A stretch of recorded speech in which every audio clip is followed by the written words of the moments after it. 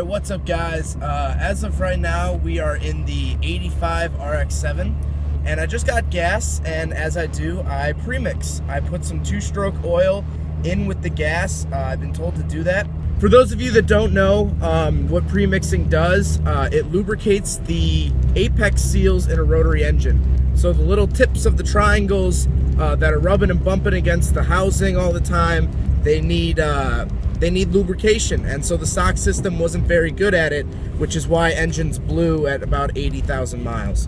So that's just kind of what premixing is. If you're just getting into rotaries, or you're not into rotaries yet, or whatever. So this video is really, I just want to see what you guys think about premixing.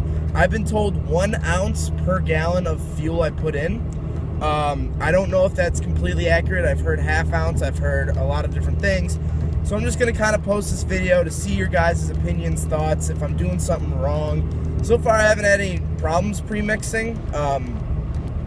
Just let me know what kind of oil you guys use, if you guys premix at all. I've been told, for the most part, it's positive about premixing.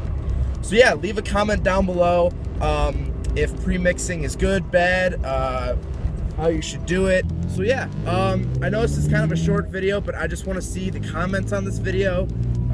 If you guys premix, if you don't, what kind of premix you guys use. So I hope you guys enjoyed the video. Don't forget to rate the video, comment on the video, and subscribe if you really liked it.